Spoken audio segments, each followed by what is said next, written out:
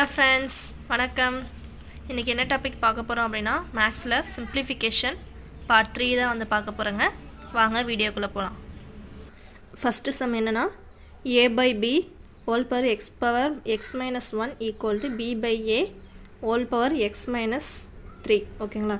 இங்க வந்து a by b ன்னு இருக்கு. இங்க வந்து b by a ன்னு இருக்கு. அப்போ இது ரெண்டுத்தையும் வந்து ஒரே மாதிரியா மாத்தணும். ஓகேங்களா?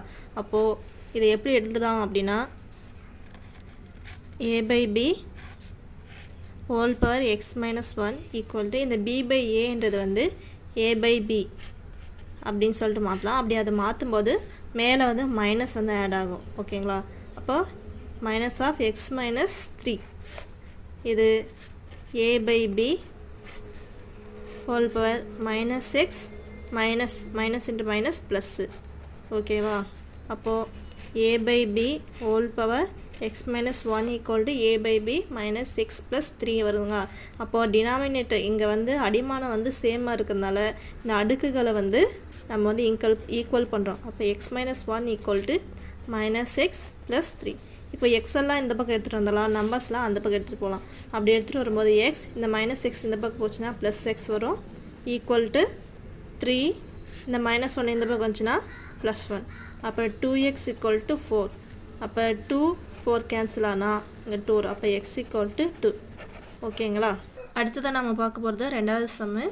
2 இன் அடுக்கு 2000 மைனஸ் 2 இன் அடுக்கு 1998 டிவைட் பை 2 இன் அடுக்கு 2002 ப்ளஸ் 2 இன் அடுக்கு 2000. இது எப்படி நம்ம வந்து சீக்கிரமாக சிம்பிளிஃபை பண்ணுறது அப்படின்னா இதில் வந்து எது வந்து இப்போ வந்து அடிமானம் வந்து சேமாக இருக்குது, அதனால் அடுக்குகளை வந்து கூட்டிக்கலாம் இல்லை கழிச்சிக்கலாம். ஓகேங்களா? அப்போது இதில் வந்து எது கம்மியான வேல்யூ இருக்குதுன்னா 1998 தான். இது வந்து காமனாக நம்ம வந்து வெளியே எடுத்துக்கிறோங்க. இப்போ 2 இன் அடுக்கு 1998 இது வந்து வெளியே எடுக்க போகுது. அப்போ இங்கே என்ன இருக்கும் அப்படின்னா 2 இன் அடுக்கு 2. அப்போ இதை ஆட் பண்ணாலேயும் வந்து 2000 தான் வரப்போகுது. மைனஸ் இது வெளியே எடுத்துட்டோம் அப்படின்னா 1 டிவைடட் பை இதில் வந்து எது லீஸ்ட்னா 2 இன் அடுக்கு 2000. இப்போ 2 இன் அடுக்கு 2000 இப்போ இது வெளியே எடுக்கும்போது 2 இன் அடுக்கு 2 ப்ளஸ் 1. இதை வந்து 2 இன் அடுக்கு 1998 2 இன் அடுக்கு 2000 கேன்சல் பண்ணும்போது 1 பை 2 இன் அடுக்கு 2 இங்கே வந்து 2 into 2 4 minus 1 divide by 4 plus 1 equal to 1 by 4 3 by 5. இதை மல்டிப்ளை பண்ணால் 3 பை 20. அதை சிம்பிளிஃபை பண்ணும்போது 3 பை 20 தான் வந்து ஆன்சராக வருது. அடுத்ததான் நம்ம பார்க்க போகிறது வந்து third Jammu. 1 by 2 plus 1 by 6 plus 1 by 12 plus 1 by 20 plus 1 by 30 plus etcetera plus 1 by 32. இது எப்படி நம்ம வந்து சிம்பிளிஃபை பண்ணலாம் அப்படின்னா இது வந்து எந்த ஃபார்மெட்டில் வந்து கொடுத்துருக்காங்க அப்படின்றத வந்து நம்ம வந்து கண்டுபிடிக்கணும். இவங்க எப்படி வந்து கொடுத்துருக்காங்க அப்படின்னா 1 by 1 into 2 plus 1 by 2 into 3 plus 1 by 3 into 4 plus 1 by 4 into 5 plus 1 by 5 into 6 plus 1 by 11 into 12. இதை மல்டிப்ளை பண்ணாலையும் அதே வேல்யூ தான் வரும். 1 பை 1 இன்ட்டு 2னா 2 தான். 3 இன்ட்டு 2 6 3 12 4 5 20 5 30. இப்படி இது வந்து அடுத்தடுத்த நம்பர் 1 பையில் இருக்குது. 1 பை 1 1 பை 2 1 பை 3 அப்படின்னு சொல்லிட்டு அடுத்தடுத்த நம்பர் வந்து கொடுத்துருக்காங்க. இதை நம்ம எப்படி எழுதலாம் அப்படின்னா 1 பை 1 மைனஸ் 1 பை 2 இந்த மாதிரி நம்ம எழுதுனா தான் வந்து இந்த ஃபார்மெட்டில் கொண்டு வர முடியும். இப்போ 1லேருந்து 1 பை 2 போச்சுன்னா 1 by 2 plus 1 by 2 minus 1 by 3. இதை நம்ம வந்து கிராஸ் மல்டிப்ளை பண்ணால் 3 மைனஸ் 2 இப்போ 3 இன்ட்டு 2 அப்போ 1 பை 6. இப்போ இதுக்குள்ளே மைனஸ் வந்தால் தான் வந்து இதனுடைய வேல்யூ வந்து கரெக்டாக இருக்குது. இந்த 1 பை 2 1 பை 2 இன்ட்டு 3ன்றதை வந்து இந்த மாதிரி நம்ம வந்து எழுதலாம். அப்போது இதுவும் வந்து அடுத்த டேர்மும் வந்து அதே மாதிரி தான் எழுதலாம். 1 பை 3 மைனஸ் 1 பை 4 அடுத்து plus 1 by 4 minus 1 by 5 plus 1 by 5 minus 1 by 6. இந்த மாதிரி எக்ஸ்ட்ராவாக எது வரைக்கும் அப்படின்னா 1 பை 11 மைனஸ் 1 பை 12. இதை எப்படி இது பண்ணலாம் அப்படின்னா இங்கே -1/2 வருது, இங்கே +1/2, இங்கே -1/3, இங்கே +1/3. அதனால் ஃபஸ்ட்டு டேர்மும் லாஸ்ட் டேர்ம் மட்டும்தான் வந்து ஸ்டாண்டர்டாக இருக்கும். நடுவில் இருக்க எல்லா டேர்மும் வந்து ப்ளஸ்ஸு மைனஸ் வரதுனால கேன்சல் பண்ணிடும். ஓகேங்களா?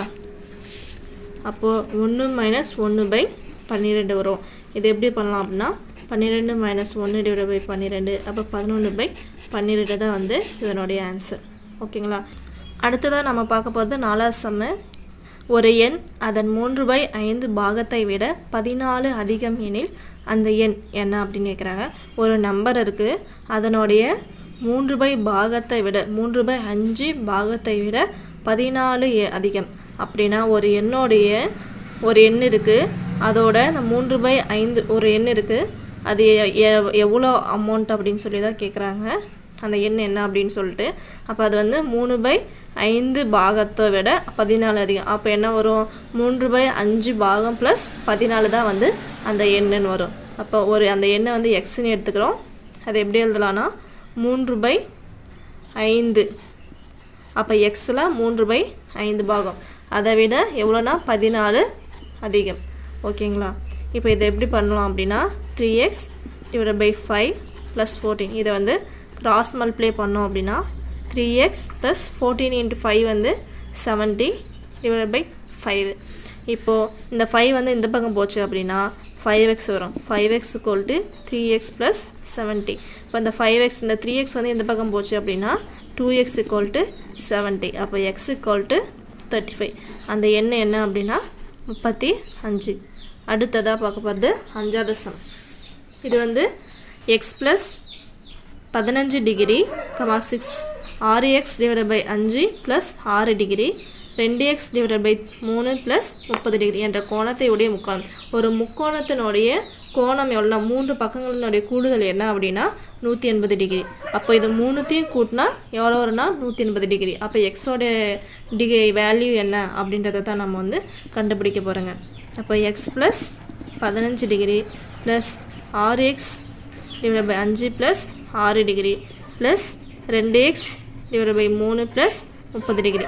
இது வந்து மூணுமே, இது ஒரு கோணம், இது ஒரு கோணம், இது ஒரு கோணம். இது மூணுத்தையும் கூட்டினா எவ்வளோ வரும்னா 180 டிகிரி. இப்போ வந்து எக்ஸை மட்டும் தனியாக எழுதிக்கலாம். x + 6x/3 5 + 2x/3. ஓகேங்களா? இது தனியாக எடுத்துக்கலாம். அடுத்து டிகிரிங்கெலாம் தனியாக எடுத்துக்கலாம். 15 15 6 21 21 + 30 51 டிகிரி. இது ரெண்டுத்தையும் வந்து தனித்தனியாக எடுத்துக்கிறோம். இப்போ இந்த 51 டிகிரி வந்து இந்த பக்கம் போச்சு அப்படின்னா எவ்வளோ வரும்னா 180 - 51 டிகிரி = எவ்வளோ அப்படின்னா 129 டிகிரி. இதை நம்ம அப்படியே கிராஸ் மல்டிப்ளை பண்ணோம் அப்படின்னா இப்போ 5 3 இங்கே 1 இருக்கிறதா அர்த்தம். இதுக்கு வந்து நம்ம எல்சிஎம் எடுத்தோம் அப்படின்னா 15 வரும். ஓகேங்களா? 15. இப்போ 15ஆல் இதை வந்து 15ஆல் மல்டிப்ளை பண்ணோம். இதை வந்து 15ஆல் இது பண்ணால் 15ஆக மாறணும். 5 வந்து 15ஆக மாறினா 3ஆல் மல்டிப்ளை பண்ணணும். அப்போ கீழேயும் 3 மேலேயும் 3. அப்போ 15 இங்கே 6 18. அப்போ 18x ப்ளஸ் இந்த 3 வந்து 15ஆக மாறினா 5ஆல் மல்டிப்ளை பண்ணோம். அப்போ 15. அப்போ 2x × 5 10x. இதை வந்து கூட்டினா 18x + 10x டோட்டல் எவ்வளோ அப்படின்னா 53. 53x / 15 = 129. இந்த 15 வந்து இந்த பக்கம் போனால் மல்டிப்ளையில் வந்துடும்.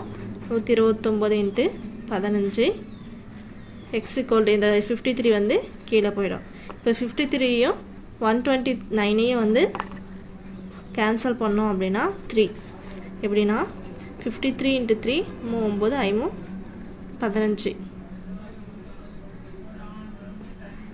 சாரி, இதை ஆட் பண்ணும்போது 43 வருது. அப்போ 43 இதை கேன்சல் பண்ணால் 43 × 3 129. அப்போ ரிமைனிங் வந்து 3 வருது.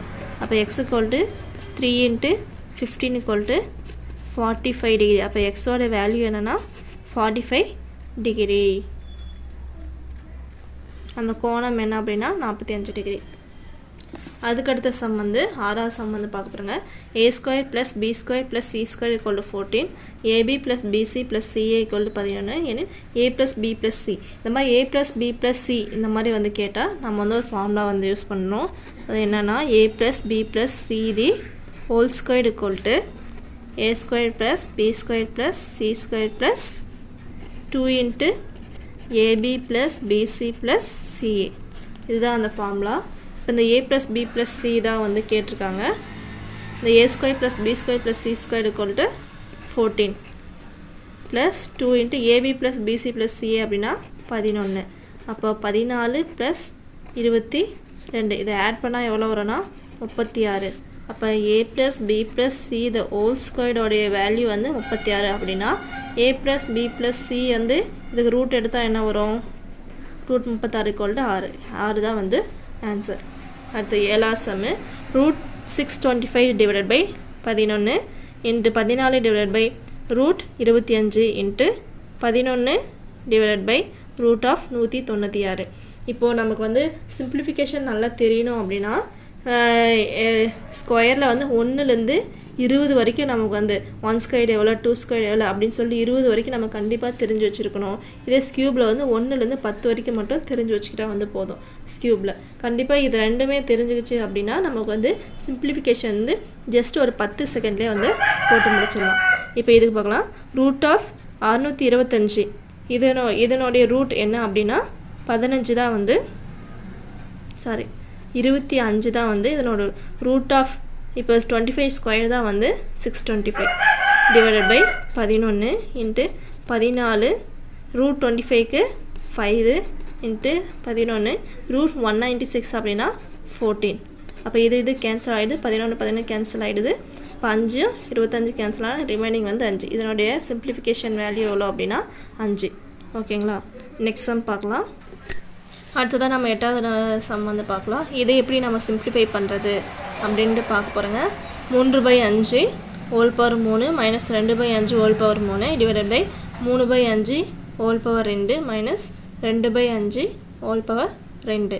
இதை எப்படி நம்ம வந்து பண்ணலாம் அப்படின்னா இது வந்து என்ன ஃபார்மேட்டில் இருக்குது அப்படின்றத நம்ம பார்க்குறோம். இது a³ - b³ / a² - b². இந்த ஃபார்மேட்டில் தான் இருக்குது. ஃபஸ்ட்டு வந்து நமக்கு வந்து இந்த a³ - b³ ஃபார்முலா தெரியணும். அடுத்து a² - b² ஃபார்முலா தெரியணும். இதை வச்சு தான் நம்ம வந்து சீக்கிரமாக வந்து சிம்பிளிஃபை பண்ண முடியும். a³ - b³ ஃபார்முலா என்ன அப்படின்னா a - b × a² + b² + ab / a² - b² எப்படி எழுதலாம்னா a - b × a + b. அப்போ a - b a - b cancel ஆகிடுது. அப்போ ரிமைனிங் இருக்கிறது வந்து a² + b² + ab / a + b தான் வந்து இருக்குது. இதுக்கு வந்து நம்ம அந்த வேல்யூ வந்து சப்ஸ்டிட் பண்ணலாம். ஏவோட வேல்யூ என்னவா கொடுத்துருக்காங்கன்னா 3/5 the whole square, b-ஓட வேல்யூ வந்து 2/5 the whole square plus ab. இப்போ 3/5 × 2/5 / a + b அப்படின்னா 3/5 + 2/5. இது வந்து ஸ்கொயர் பண்ணோம் அப்படின்னா 9/3² 9 5² 25 ப்ளஸ் 4 / 25 ப்ளஸ் இதை பண்ணோம் அப்படின்னா 3 2 6 6/5 25 டிவைடட் பை இங்கே வந்து கண்டிப்பாக வந்து உங்களுக்கு வந்து டவுட் வந்துடும் 6/5ன்னு போட்டுருவீங்க. ஆனால் இது வந்து மல்டிப்ளிகேஷன் இருக்குது. அப்போ கீழே இருக்கிறது வந்து மல்டிப்ளை பண்ணிக்கணும். 5 × 5 25 a + b இதை வந்து ஆட் பண்ணிக்கிறோன்னா 5 / 6/5 வரும். 5/5 வரும். 5/5 அப்போ 5/5னா கேன்சல் பண்ணால் வந்து 1 அதை நம்ம எழுத தேவையில்லை. அப்போ 9/25 ப்ளஸ் 4/25 ப்ளஸ் 6/25 தான் நம்ம வந்து இது பண்ணோம். கீழே டினாமினேட்டர் எல்லாமே சேமாக இருக்கிறதுனால இதை வந்து ஆட் பண்ணிக்கலாம். 6 4 10 10 9 19. இதனுடைய சிம்பிளிஃபிகேஷன் எவ்வளோ அப்படின்னா சிம்பிளிஃபை பண்ணால் என்ன வேல்யூ எழுதுனா 19/25. அடுத்ததான் நம்ம வந்து 9th சம் தான் பார்க்க போகிறோங்க. 37 / 13 = 2 + 1/x + 1/y + 1/z. இது வந்து கலப்பு பின்ன வடிவத்தில் இருக்குது. அப்போ நம்ம இந்த நம்பரையும் வந்து கலப்பு பின்னமாக மாற்றி ஈக்குவல் பண்ணி தான் நம்ம வந்து இதை வந்து சிம்பிளிஃபை பண்ண முடியும். இது எப்படி பண்ணலாம் அப்படின்னா மேலே வந்து எப்பயுமே அதிகமாக இருக்கணும், கீழே வந்து டினாமினேட்டரில் வந்து கம்மியாக இருக்கணும். அப்படி இருந்தால் தான் வந்து கலப்பு பின்னமாக வந்து நம்மளால் மாற்ற முடியும். இது எப்படி எழுதலாம் அப்படின்னா, இங்கே வந்து 2 இருக்குது இல்லையா, அதனால் இங்கே வந்து 2 வர மாதிரி பார்த்துக்கலாம். அப்போ 2 ப்ளஸ் இது வந்து எப்படி எழுதலாம் அப்படின்னா 2 plus 11/13.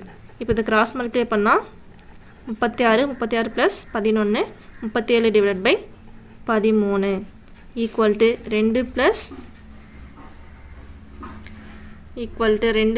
1/x plus 1/y plus 1/z. அப்போ இதையும் ஈக்குவல் பண்ணும்போது கேன்சல் ஆகிடும். ஓகேங்களா? அதுக்கு அடுத்தது அப்போ இது ரெண்டும் கேன்சல் ஆகிடும். அதுக்கு அடுத்தது 11/13 equal to 1/x plus y plus 1 divide by zன்னு வரும். இப்போ எப்பவுமே வந்து நியூமரேட்டரில் அதிகமாக இருந்து டினாமினேட்டரில் கம்மியாக இருந்தால் தான் வந்து கலப்பு பின்னமாக வர முடியும். அதனால் இதை வந்து நம்ம வந்து ரெசிப்ரோக்கல் பண்ணிக்கிறோம். 13/11 ஈக்குவல் டு இங்கேயும் அப்போ இந்த பக்கம் பண்ணால் இந்த பக்கமும் பண்ணோம். அந்த மாதிரி பண்ணும்போது எப்படி வரும்னா x plus 1/y plus 1/z அப்படின்னு சொல்லிட்டு வரும். இப்போ இதை எப்படி பிரித்து எழுதலாம் அப்படின்னு பார்த்தீங்கன்னா 1 plus 2 divided by 11 equal to x plus 1/y plus z. இப்போது எக்ஸுக்கும் இந்த 1 ஈக்குவல் பண்ணுறாங்க. அப்போ என்ன வரும்? x ஈக்குவல் டு 1 வந்து கண்டுபிடிச்சிட்டோம். அதுக்கு அடுத்தது 2/11 equal to 1/y plus 1/z. இதை வந்து ரெசிப்ரோக்கல் பண்ணால் 11/2 equal to y plus 1 divide by z அப்படின்னு சொல்லிட்டு வரும். இது எப்படி எழுதலாம் அப்படின்னா 5 1/2 அப்படின்னு எழுதலாம். 5 ப்ளஸ் 1/2ன்ட்டு. இப்போ y ப்ளஸ் 1/z. அப்போ இந்த y எதோட ஈக்குவல் பண்ணுறோன்னா 5ஓட. அப்போ என்ன நம்ம கண்டுபிடிச்சிட்டோம்? y equal to 5. மிச்சம் ரிமைனிங் வந்து 1/2 ஈக்குவல் டு 1/z.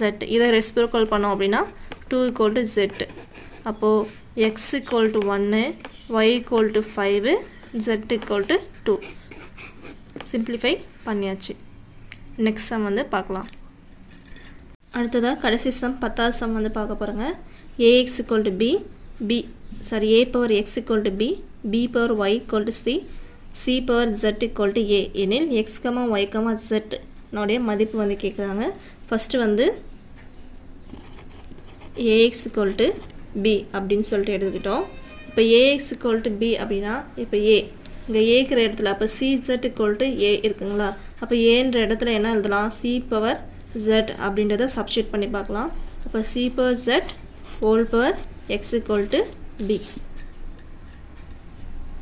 அப்போ c power z whole power x equal to b.